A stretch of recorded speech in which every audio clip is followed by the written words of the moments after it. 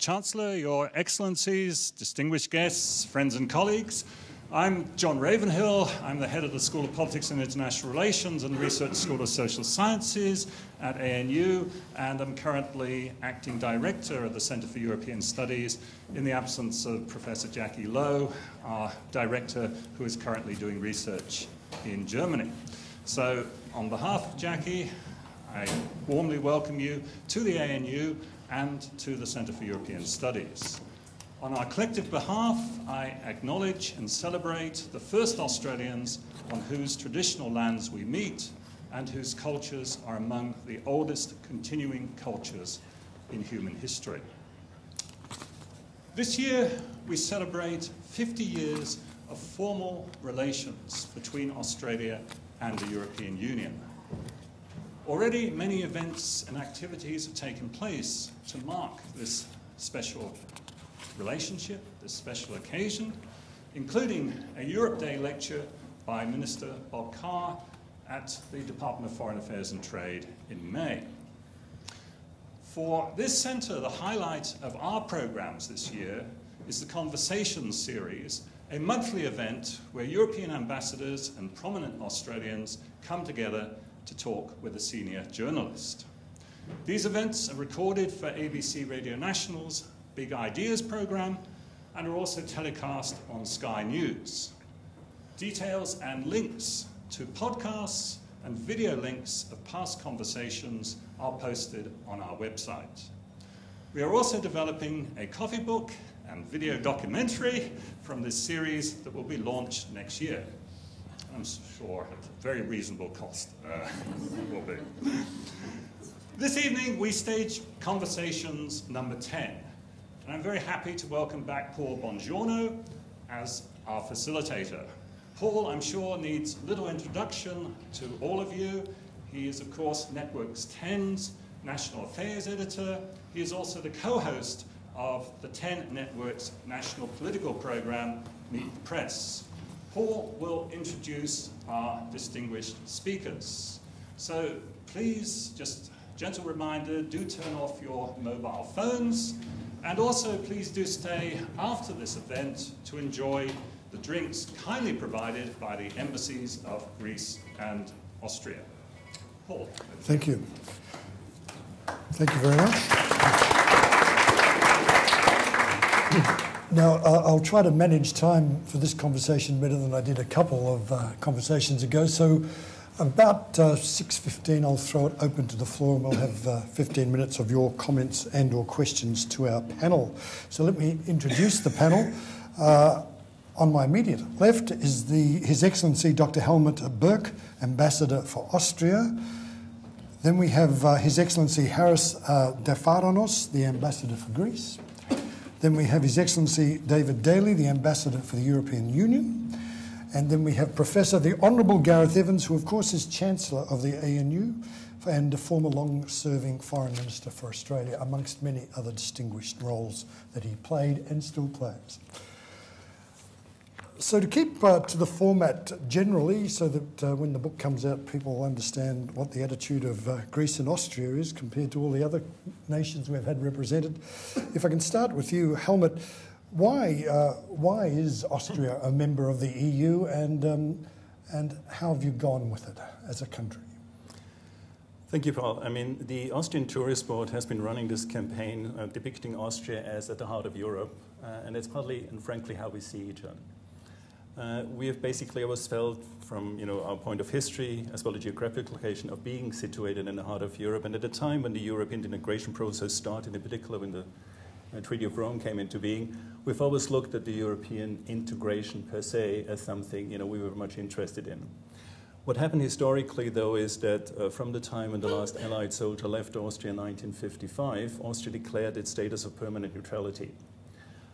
Which basically meant that we would not belong to any of the military blocs at that time, and that we would not participate in any of the military actions, no matter where they occurred.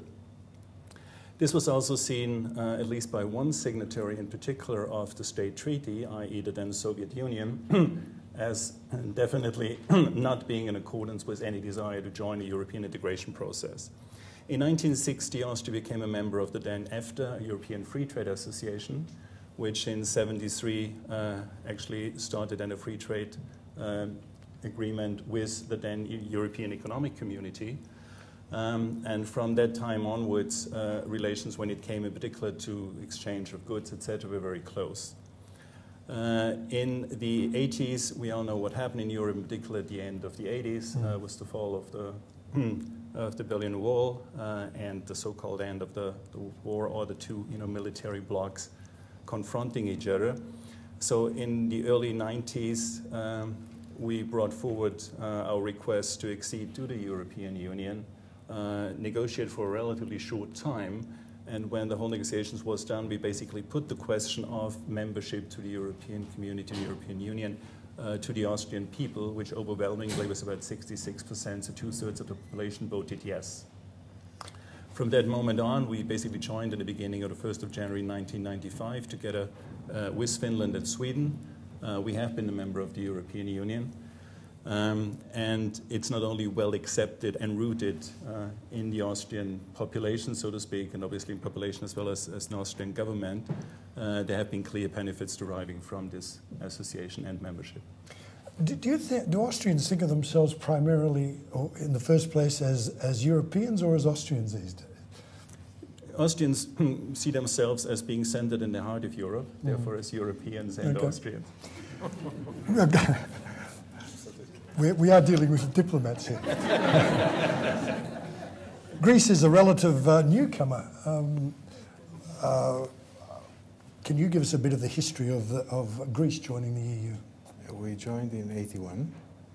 The first opening towards the then European Economic Community was in the '60s. We considered ourselves as a natural, let's say, partner of the continent because, without exaggeration, the Hellenic heritage is a basic component of the values of the Union. So we began in '61. There was an association agreement.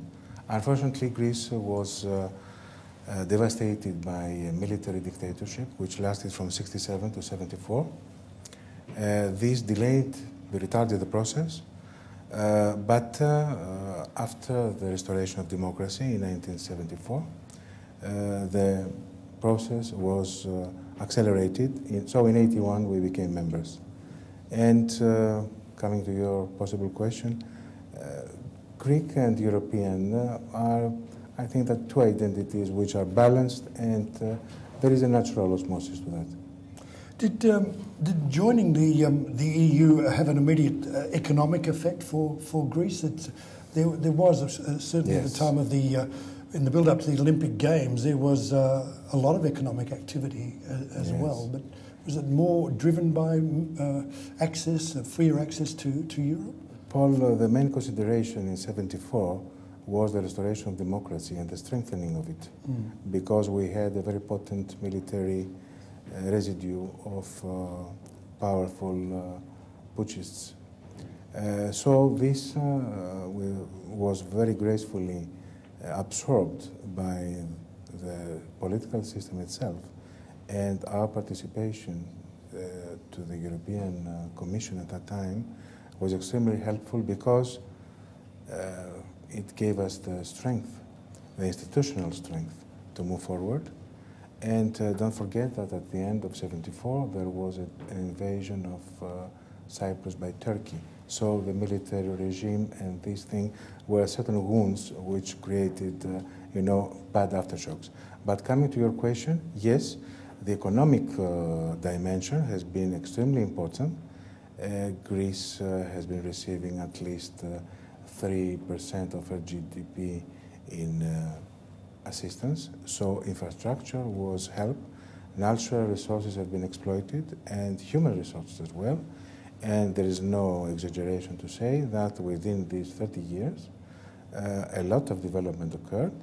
Coming to the Olympic Games, I have to say that a policy of overlending and overspending was exposed afterwards when Lehman Brothers collapsed, and this weakness was brought to the surface. But I have to confess that the European Union regulations, and particularly the stability and growth criteria, which had to be fulfilled, unfortunately were not honored, not only by us, by other partners as well. So to a certain degree, this derailed the process. And I have to admit that without the European solidarity at this moment, we would not be able to face with resilience and in a forward-looking manner the future. It is extremely important that the European architecture not only remains solid, but also proved efficient, adapted to circumstances, and brought stability and will bring growth. And we're very happy that we're partners not only by name. We have been assisted, no matter with a strict conditionality and no matter with higher rates. Well, David Daly, Ambassador for the European Union, if I could come to you on a picking up on the economic theme, the OECD overnight downgraded its world growth forecast and in its commentary pointed to problems still in Europe, particularly now as an Australian point of view. A lot of our commentary tends to keep pointing the finger at Europe. Give us a European perspective on the global outlook and Europe coming to terms with the post-GFC situation. Okay. Thank you, Paul. I'm very happy to do that. But first, I'd like to take the opportunity to express my appreciation directly to the Chancellor of the University, Professor Gareth Evans, for the fact that we are here in the European Union Centre in ANU, such a centre which is funded by the EU. It could not exist without the help and support and the excellence of the ANU as an institution. So I want to take the opportunity, having the Chancellor sitting right next to me, to express that. Particularly since I bear no personal responsibility for this whatsoever. But I'm very touched on the part of the institution. Thank you. I was too disciplined to mention that. But he's hoping you'll ensure that the centre will survive. Absolutely. Sustainability is an important criterion. I did have a bit of responsibility for this when I was Foreign Minister. I think the Australian government was very supportive of the centre being established. I'm sorry, we're only in a cottage still. It doesn't quite befit the status. Or maybe it does, but you're going to tell us otherwise. No. It does befit the status in terms of it being a heritage building full of history and full of meaning for the city of Canberra and for the university. The economic situation is one which there are concerns in different parts of the world. I mean, you can look at Europe, you can look at America and the situation there, and you can look at questions in different parts of the world.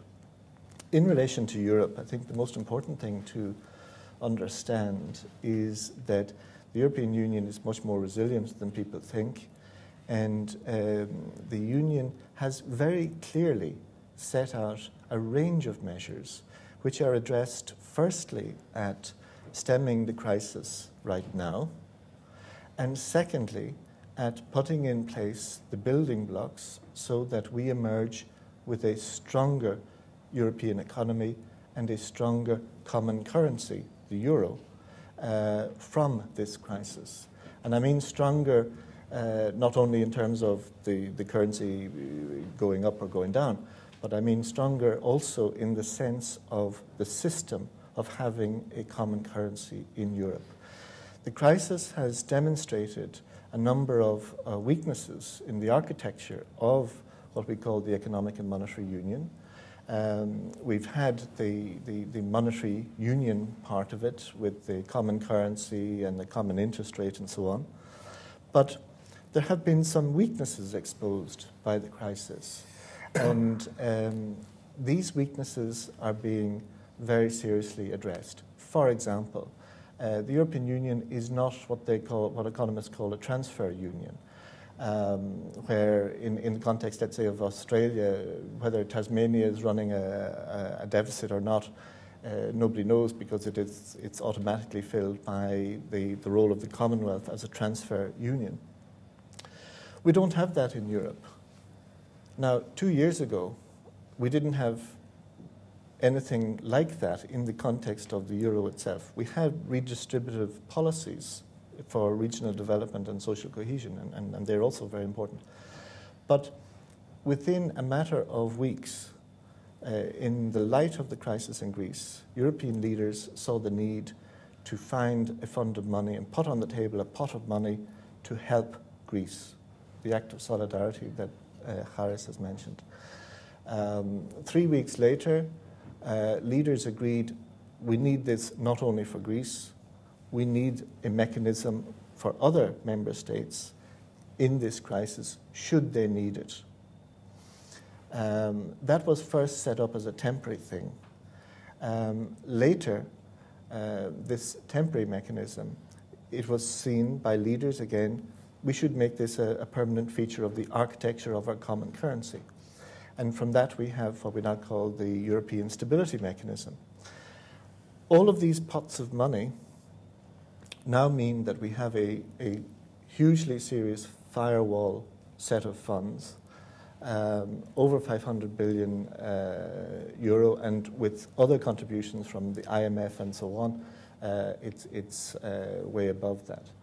But this is just one example of how an important weakness of the common currency, where we didn't have anything at all, now we have something very serious in place as a mechanism to ensure that we go from this point on in a much stronger direction. There are other examples as well that I could give you. When you have a currency, you have a unified economic policy. Do we have that in Europe? No, not in the same way. But do we have an ever increasingly coherent and coordinated and converging set of economic policies of member states? The answer is yes. We have agreed last year a program whereby all of the member states come to Brussels and put on the table their economic policy ideas, including their fiscal and budgetary policy ideas, which then get reviewed by the European institutions and by each other. There's a very strong peer review mechanism that has come in, at the end of which there are recommendations agreed by all of the member states together that, you know, you should pay attention to this issue in that country and so on. These recommendations are extremely serious and extremely far-reaching. And in the past, and here's again some of the weaknesses, and Gareth mentioned the Stability and Growth Pact. In the past, when the European Commission would come to the member states in the Council and say, look, we think actually this country, member state X or Y, is not really addressing itself to the recommendations. When the Commission would propose a sort of a sanction against the member state for that, it needed to get a majority of the votes in the Council in favour of that sanction. Now, last year, member states agreed into law a reversal of that mechanism. So now when the Commission comes in front of the Council and says, look, member state X or Y really is not following up on this recommendation, and it's very serious, and it proposes measures, then those measures go through, those sanctions can go through, unless there's a majority against it. Okay.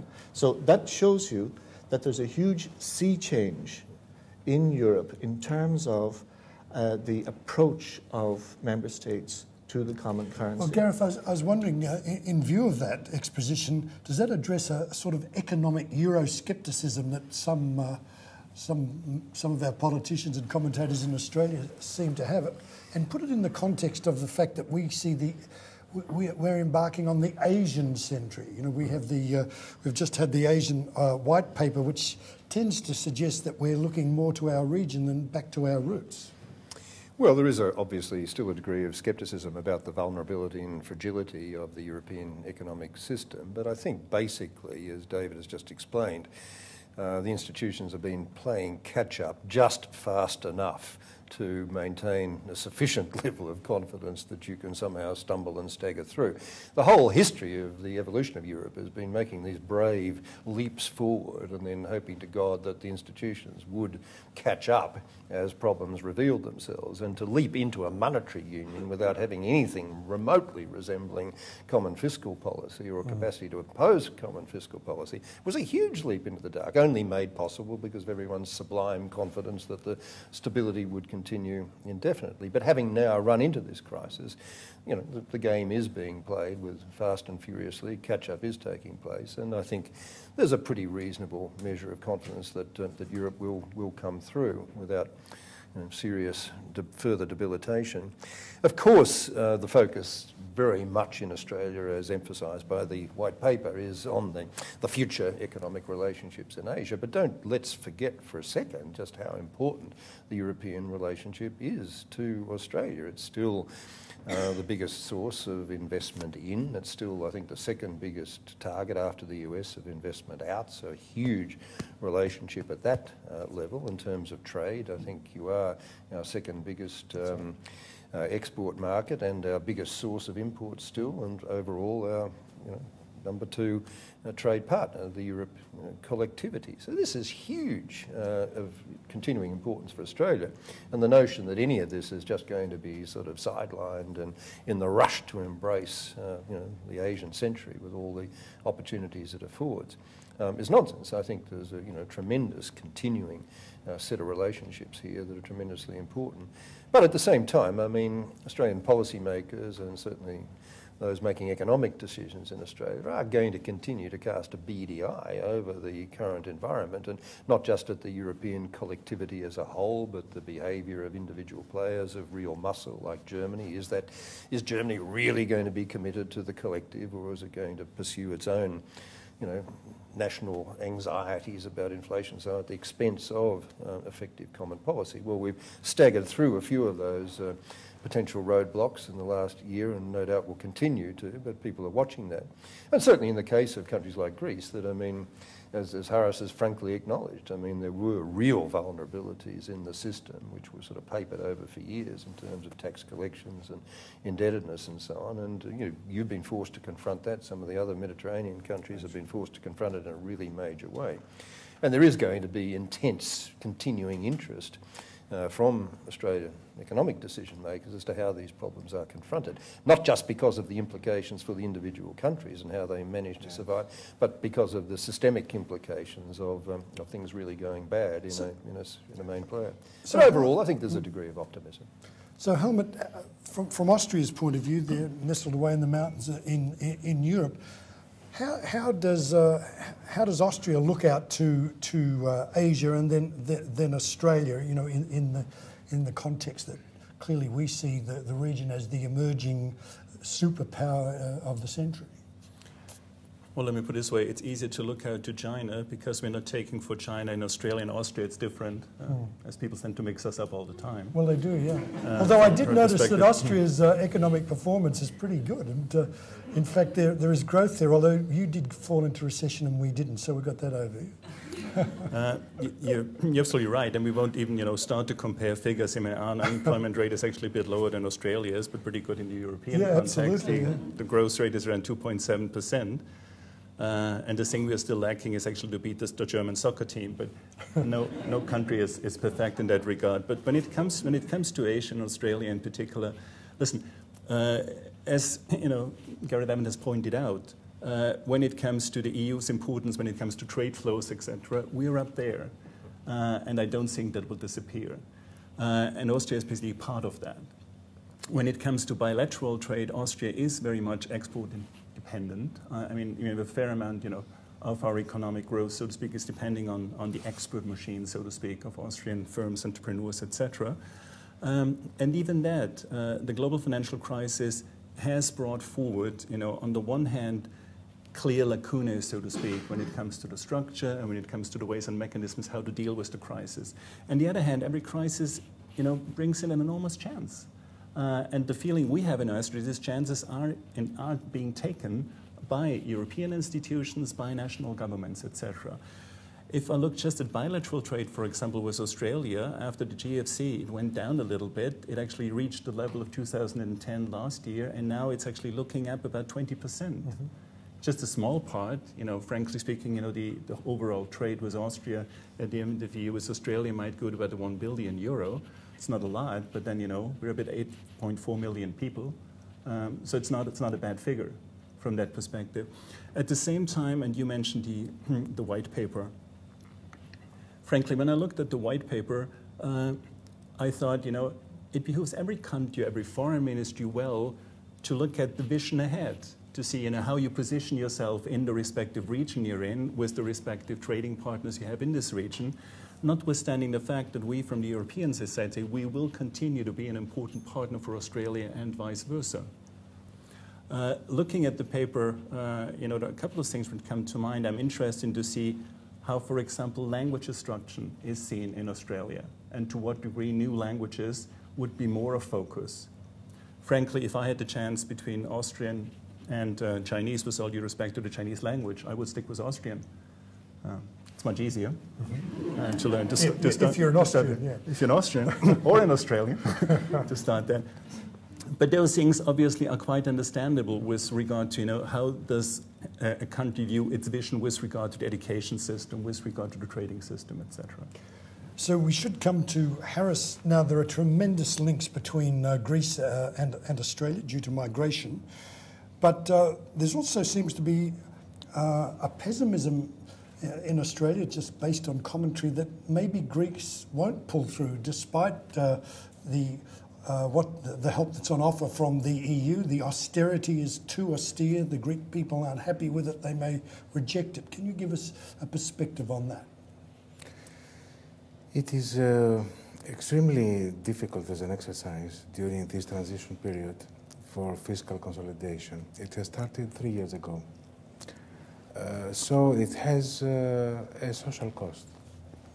Since you cannot devaluate, you don't have a national currency, you have to try to take all the necessary measures, not only to become competitive, and at this moment the measures have brought up almost 50% of the lost competitiveness, but secondly, you must try to restructure fiscal regime,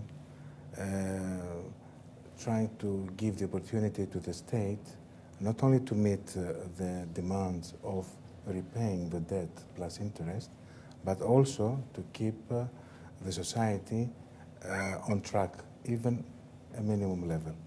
So it is extremely difficult, and I have to confess that what we face today in Greece is, first of all, a committed government, which for the first time is supported by 3 parties.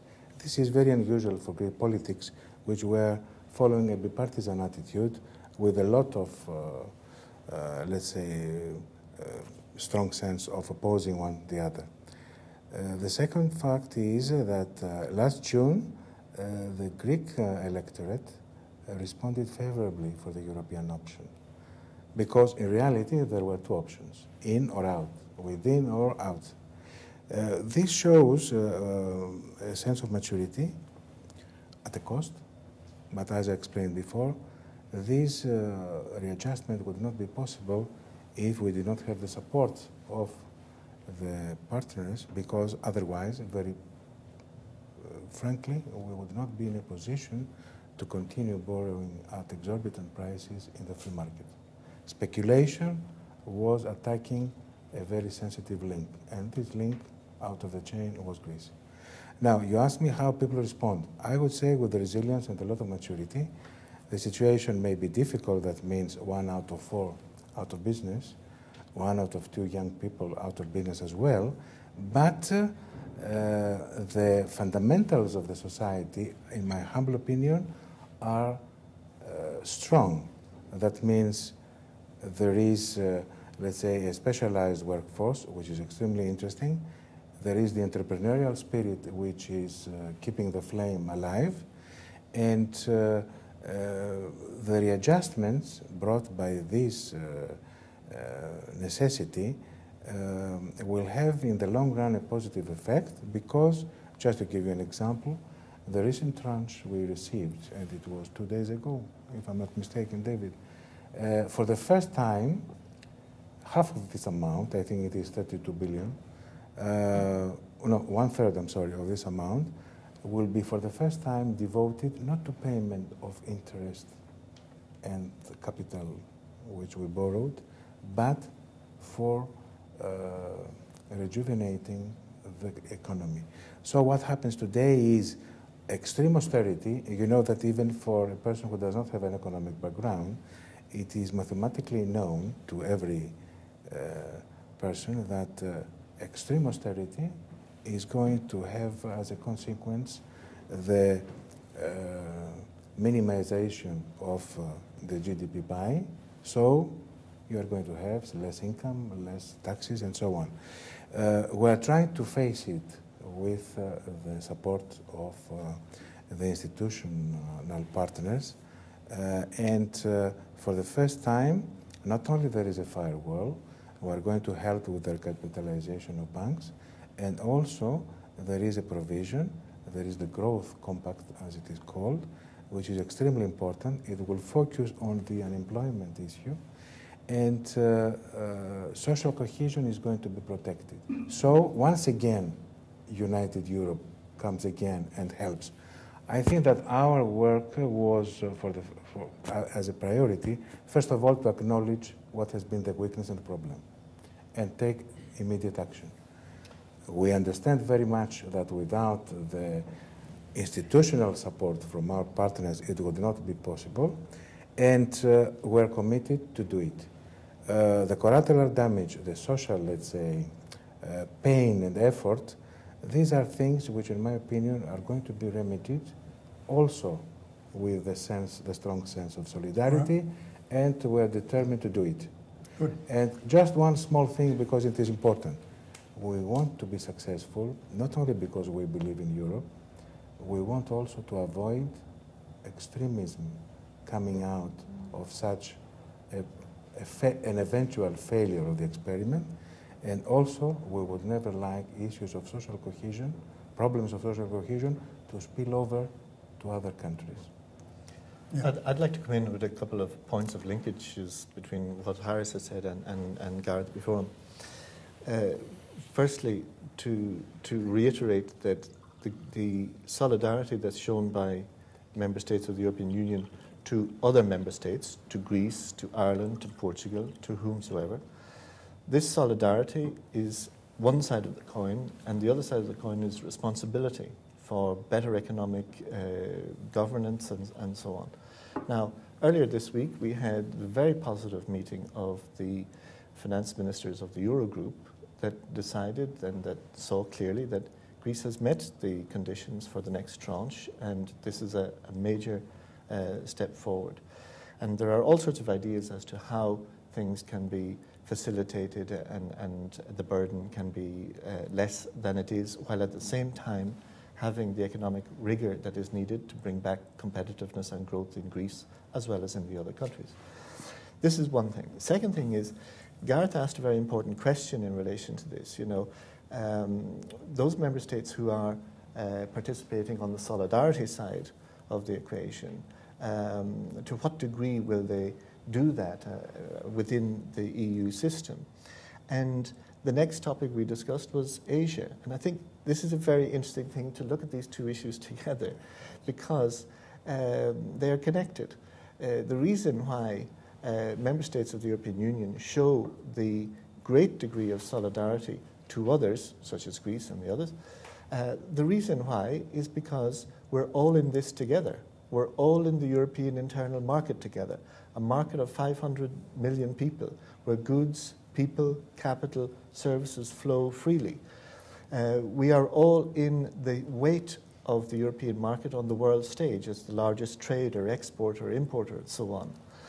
And when you put the economic dynamism, which is clearly shifting to Asia, and you put that into the picture, and then you ask yourself the question, well, how do you see European countries reacting to that Asian dynamism? Do you think European countries view that they should react in terms of some sort of weakening of Europe or implosion of Europe or not rallying together. In fact, it's in China's interest that Europe be strong economically because it buys all China's demand. Of course, but it's also in our interest because across Europe we see ourselves facing the Asian century not only as strong Irishmen or Brits or Germans or Estonians or Portuguese, but as strong Irish, Brits, Estonians, Portuguese as part of a strong Europe. And it is the European reaction that will matter most for us. So there is an important linkage of these 2 points, which sometimes gets forgotten. Today, when you got out of bed and read the newspapers or turned on the TV, listened to the radio, you heard that the Prime Minister of Australia had a close-run thing yesterday over how Australia would vote in the United Nations on whether Palestine should be given observer status. Now, Gareth, has the Australian government made the right decision, and how will this be viewed in Europe and elsewhere, in your opinion? Well, we've avoided a catastrophically wrong decision in which we would have been very much on the, as I've constantly said, the wrong side of history, and certainly alienated ourselves from the neighbours and alienated ourselves from a huge amount of global opinion as well, including overwhelmingly in Europe. So when you say neighbours, you mean Islamic neighbours like, for example... well, Indonesia, Malaysia, certainly, very obviously, where passions are pretty high on this issue, but also the developing world generally was totally of one mind on this particular issue. They want to see the self-determination statehood issue resolved. They want to see movement towards genuine negotiations. They saw the necessity for some kind of additional leverage, momentum to be given to those who are willing to engage in those negotiations. Mahmoud Abbas and the Palestinian Authority. There's a bit of residual sentiment for more tough line positions, of course, of the kind that we associate with Muslim Brotherhood, Hamas, in the region. But I think overwhelmingly people just saw this, as Bob Carr described it, as really a referendum on the statehood issue, even though it's only about this limited observer state status and nothing very substantive is going to be achieved by this. Certainly nothing so substantive as to alarm Israel, and a lot of the stuff we're reading about how this is going to put Israel at risk in all sorts of ways or inhibit movement towards negotiation of the issues in which Israel remains intensely and properly interested, like national security and borders and so on. I think everyone really saw this as just an entirely legitimate, given the overall circumstances that are running at the moment, a legitimate way of pressing the Palestinian cause, putting some wind in the sails of the more moderate Palestinian entities at a time when that was obviously becoming rather crucial, and an environment in which I think basically Israel just misread the situation in resuming to normal obduracy mode and saying there's only one way to do this is a bilateral track. I think they misread it in all sorts of ways, and for us to have gone along with that misreading would have not only not helped in any way the situation in the Middle East, but would have profoundly hindered our own credibility, not least facing the next 2 years on the Security Council. So it was absolutely the right way to go. I would have preferred a yes vote, but I was perfectly happy with an abstention. Well, Helmut, Europe in the past has tended to be more sympathetic to the Palestinian cause, if I can put it that way, without wanting to overstate it too much. I'll ask the three EU representatives here in one way or another. Will Europe act as a bloc, or will each country have a look at this vote separately when it comes up tomorrow? Well, frankly, when it comes to the UN system per se, and you look at the voting pattern within the United Nations, you realize that, and that normally takes a fair amount of coordination and discussion among European Union member states, in over about 98% of the votes coming to the United Nations General Assembly, for example, the European Union member states vote the same way. So there's always an effort, obviously, and it goes with our sort of cohesive approach towards foreign policy, obviously, to sort of find common ground. And frankly, in almost all the cases, we find that. Sometimes it doesn't work out. The Middle East and Middle East resolutions in the past have been one of the few cases where there are not only long discussions, but also sometimes the voting pattern sort of varies among the European Union member states. But overall, the attempt is always there to find a common position. Now, when it comes to the UN, and I have a bit of experience within that particular organization, the issues and how countries vote, I would normally not discuss for certainty 24 hours before a vote comes up or might come up to start with, because those things change. Yes. Those things change because obviously, contacts between foreign ministries, whether at the European level or others, are there. Other member states undertake demarches in foreign ministries, bring forward their point of view, and those things develop. I joked with the Chancellor before that I'm sure during his time at Foreign Ministry, Canberra always sent out instructions far ahead, or thereabouts. In case of Vienna, that's not always the case. Let's put it this way. There's a process. And so from any vote which might take place tomorrow, and that's the foreseen one, I would assume that every attempt is undertaken within European Union member states to find common grounds. What about how does Greece read this situation? Or is it too early to say because it's only 12 hours? Well, it is a process which has not been finalized, so I cannot predict it, but I agree with what Helmut said. We're working in the direction of having a coordinated position. And especially for us, we're so close to the neighborhood, so we have a sensitivity, a particular sensitivity to the issue. We engage with both parties, and I believe that it is a long traditional position of the part of the European Union to be very focused on the Middle East. This applies not only to the public opinion, but also to all echelons of the societies. It is an opportunity, but at the same time we have to respect diverging, nuances, but the effort is to find a common denominator. As I read the situation in Europe at the moment, the divisions are not really very serious. There's only one or two countries at most that are contemplating a no vote. Overwhelmingly, the rest are going for either a yes or an abstention, and in this current context, it doesn't matter awfully much which you opt for. There's not a huge amount hanging on it. There will be 130 plus yes votes. There will be certainly less than 10, I think, no votes, particularly now with Australia taking this position, and the rest will wobble about in the middle zone, plus or minus 50 abstentions. But either way, I think the message that will come out of Europe will be a pretty clear one, even if it's not a unanimous one. But I mean, can I just say generally about Middle East policy for Europe, it has been an area, frankly, of disappointment for most of the rest of the world for a long time now, that this is one of the classic areas in which Europe, I think, has been seen as punching below its possible weight, not least because of the enormous financial resources you've had available to exercise leverage with in terms of aid development policy. But none of that has really translated into very visible political influence. The quartet in which Europe is one of the four participants was once famously called by Amr Moussa the quartet sans trois, the quartet -3, with the other three bowing regularly and rather unhappily on many occasions to the United States influence. I myself have been rude enough on a couple of occasions to refer publicly to Tony Blair's role as envoy as having proved about as useful as an ashtray on a motorbike. And that's probably a little harsh in all the circumstances, but maybe not too harsh. And I'd like to ask my European colleagues to respond to this, because, frankly, I mean, we all know the degree of difficulty in getting a coordinated position on anything.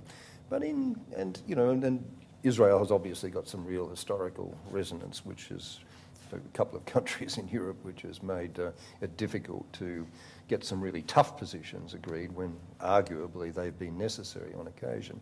But do you feel, David, do you feel, Harris, do you feel, Helmut, a sense of disappointment that Israel could have been a bigger player in pushing towards that comprehensive settlement that we all know is the only way to resolve this issue? Because I have a sense of disappointment. I was sitting there in Brussels for 10 years running the International Crisis Group and working with all you guys on this stuff, and I was left with a sense of, come on, this is something you can do better on. Yeah, I think that there are a number of things there. The first is that I would, in looking at the transcript of what you've said, Gareth, I would put in the word "yet" into some of your sentences, because it is far too soon, far too early to be overly pessimistic on Europe's role on this question. And I would point to the period when you were in Brussels was also a very exciting period for us as the European Union, because it was exactly the period when we were beginning very seriously to get our act together in the foreign policy area. And you have seen, and we've discussed before, the work of people like Chris Patton on one side and Javier Solana, Dr. Solana on the other side, of how working with the foreign ministers of member states, we have navigated through some extremely difficult, complex foreign policy issues, firstly in our own backyard in the Western Balkans. And that was a very exciting period. Now, the excitement, you'll be very happy to know, there's no diminishing of the excitement. It's still a very exciting period in terms of European foreign policy. Excitement. I want quality performance. No, why? But that's what I'm getting to. No, but why? Surely what's needed is what's needed is leadership. No, let me finish. Because that is the point. Because now we do have a much more visible and a much stronger institutional setup for that foreign policy scenario. I mean, the famous question from Kissinger, if I want to ring Europe, who do I call? Well, now he does have. I mean, Cathy Ashton's phone number is the phone number for Hillary Clinton to call today. So do you really think that helps? This definitely helps. There's no doubt about it that we are much more a player today than we were in the past. Now, talking of the Middle East, the European position on the Middle East is well known. We're a very strong supporter of Israel. We're a very strong supporter of negotiations to having a two-state solution, and so on. Now, we're very strongly supporting, as you mentioned, with technical assistance and finance and so on, the Palestinians. Now, is the European role felt enough on this question? There you can have different views, and you expressed a disappointing view that we're performing below our weight. But I would give another example. Who's negotiating? Who's leading the negotiations with Iran on the question of the nuclear issue? It is Europe. It is Cathy Ashton. But you still haven't put enough on the table there to make any difference.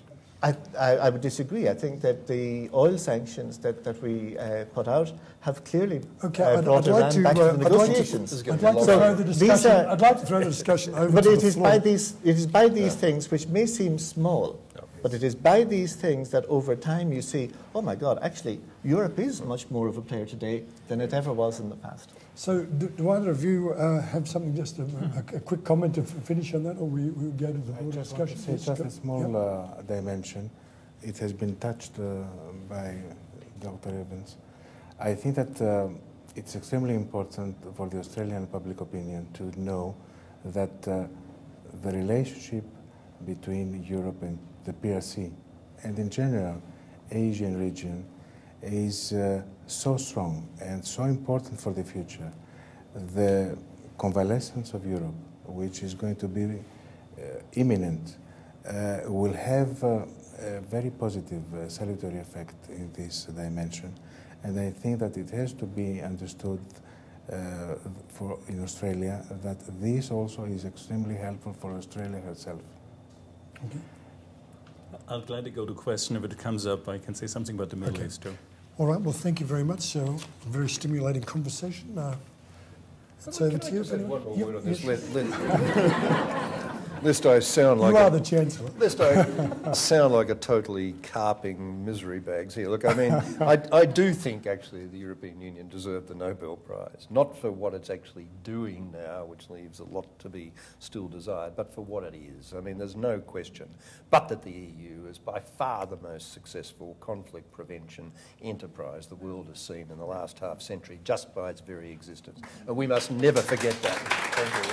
I also think that Europe is trying, the EU is trying fantastically hard to get its institutional structures right, and there has been really significant evolution, the common foreign service, the focusing of foreign policy spokesmanship in a single individual. I think there's been an unwillingness to match that with putting some real strength in terms of the individuals and so called into those institutions, but this is all one step at a time. And there's a real difficulty when you've got 27 countries, some of them who still aspire to be major players on the global stage, like Germany and France and the UK, when you've got countries that aspire reasonably to be serious players on the regional stage, those here, Poland and so on, and then mini-states, you know, the Cypruses and the Luxembourg. I mean, how in the hell do you get with those completely different perspectives and how to approach these issues, common consensus around a table? It's very, very hard work. I know from long experience in dealing with people around a table in Brussels. Okay. But I do want to congratulate the Europeans for what they've done so far, but the glass is more half full than half empty, but there's still a bit of water to go into it. So Gareth, fall out, but Gareth, you are a diplomat after all. Within limits, within carefully defined limits. Anyone with an observation, a question or a challenge? We can continue here for another 5 minutes or so. Well, I would like to... sorry, yes. No, wait for the microphone because we want to record your comments for posterity. A bit of a comment and question. I thought the statement from Greece that the fundamentals of Greece are good when 1 in 2 young people don't have a job. How is that possible? If that was the case in this country, I can't imagine what we would be doing. I mean, I find it a bit extraordinary to say the fundamentals are good when 1 in 4 are out of business and 1 in 2 young people do not have work. The fundamentals, in my assessment, are good. Thanks for the question, first of all. The fundamentals, I think, that are healthy because, first of all, Greece has the first in size globally commercial fleet. So shipping industry is a very important asset. Secondly, tourism is a major industry. Just take into consideration a country of 10 million receives 20 million every year. Thirdly, the energy map in the Eastern Mediterranean is changing today. And for the years to come, now we're at this phase of oil and gas prospection. So what has been discovered in Israel, and it is already operational, what has been discovered and is already operational in Cyprus has a natural sequence in the region, and it is expected, it's not my words, it is a last survey which projects for the 20 years ahead the possibility to earn double our debt. So these are the fundamentals. But I fully agree with what you say, that the current situation is not bright at all. If you ask me what led to this, I will be very frank, and I already mentioned it, ineffective governance, which was overlending, secondly, overspending. So this is where we are. And the question is that people show that they are resilient and moderate, because in any other society, things would have been difficult. To give you an example, my salary may have been decreased by 45% the last 3 years, but we have to move forward, and we must not lose the wood for some trees. So I fully understand what you say, and what is the most important fact is that the Greek public opinion understands that. And I have to add also an Australian component. The Australian Hellenic community is feeling this sentiment as well.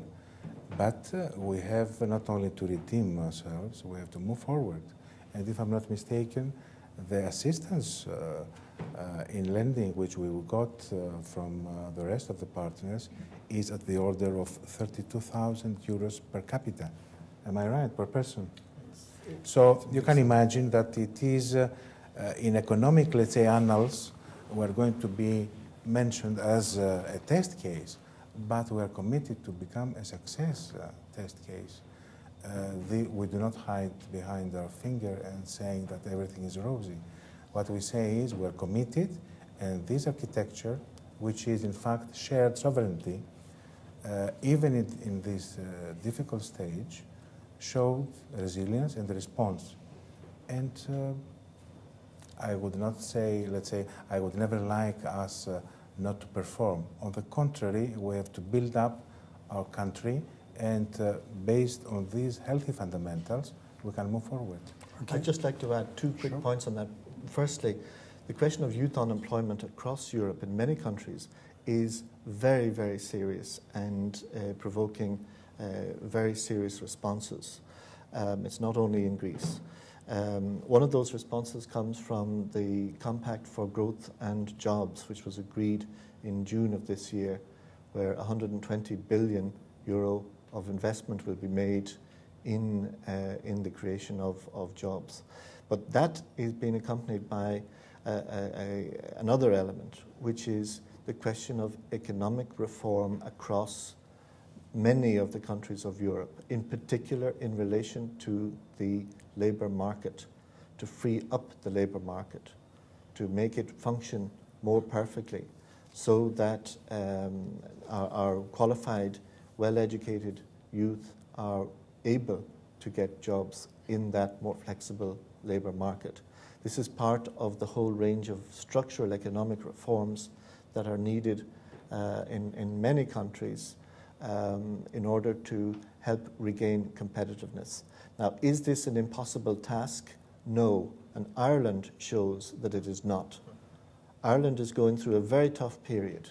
Ireland has also been receiving solidarity funds from other member states. But investment in Ireland is up. Irish exports to the world are up.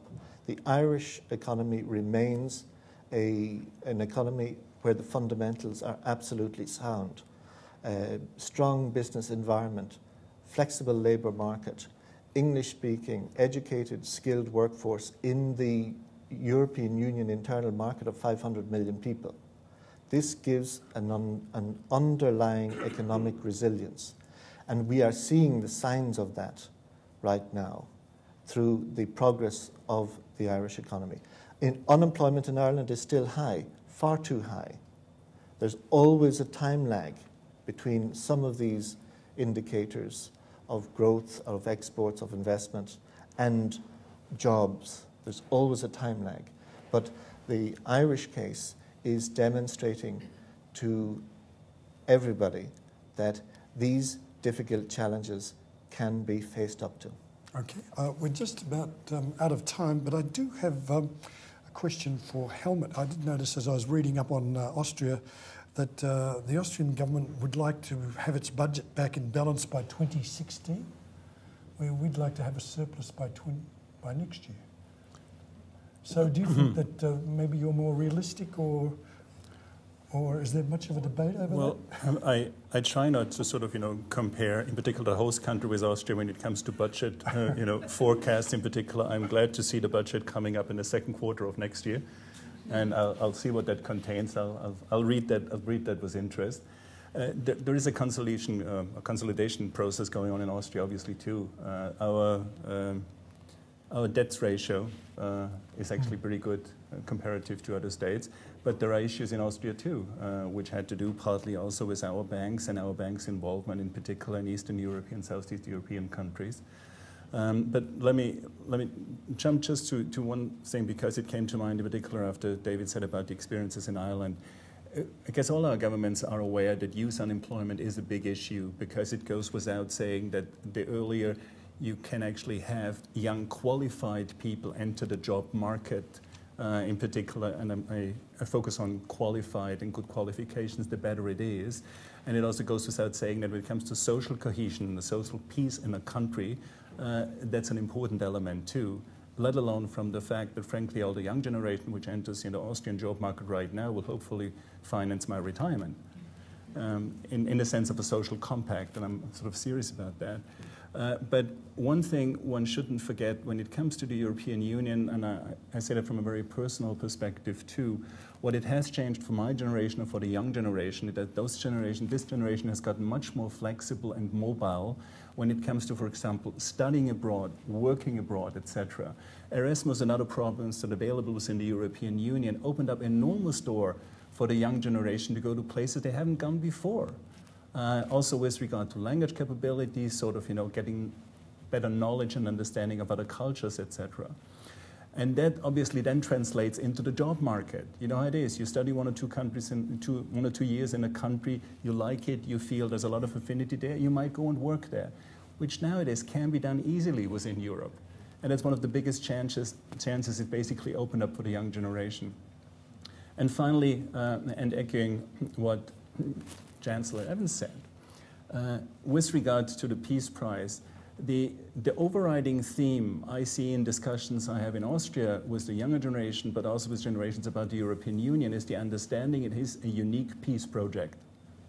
This is understood not only partly because we have run, or our generation, not our generation, but our nations have run through 2 terrible world wars, but with the understanding that it was actually brought to us is a period of peace and quiet, notwithstanding, and we all regret that we did have a war on European soil in the Balkans in the 90s. And having said that, the way we in Austria, and I'm sure our European Union member states look at it, is the enlargement of Europe is not finished. This is an ongoing project. We are 27 now. We will be 28 with Croatia next year. And we in Austria, and that's where I sort of try to bring my heart of Austria, heart of Europe in again, are very much looking forward to other member states in Southeastern Europe, And Turkey? No. Southeastern Europe. To come into the picture. Okay. Well, thank you very much to our panel for this conversation. The second last for the year. The last will be next Tuesday at lunchtime. I understand it's the United Kingdom and Italy.